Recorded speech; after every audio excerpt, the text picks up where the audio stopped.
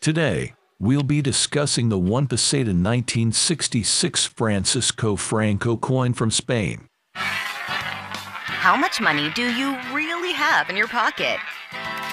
A $204,000 penny found by a teenager.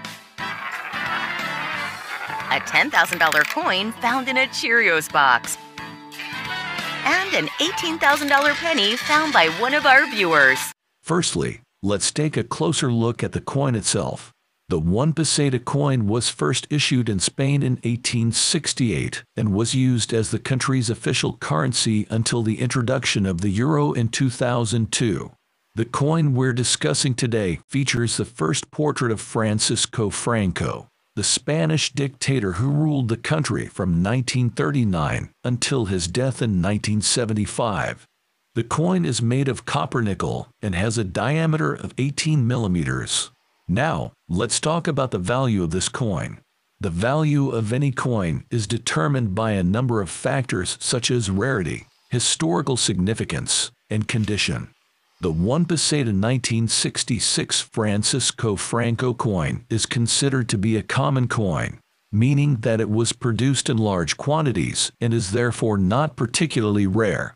However, its historical significance cannot be ignored, given that it features the portrait of one of the most controversial figures in Spanish history.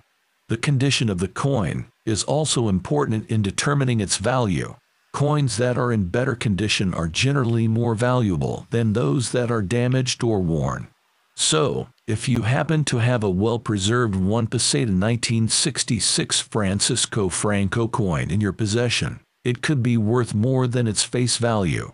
If you're interested in purchasing or selling this coin, one of the best places to look is at a heritage auction.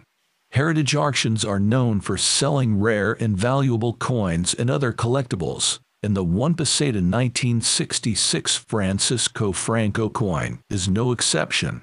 At recent heritage auctions, this coin has sold for between $10,000 and $15,000 depending on its condition.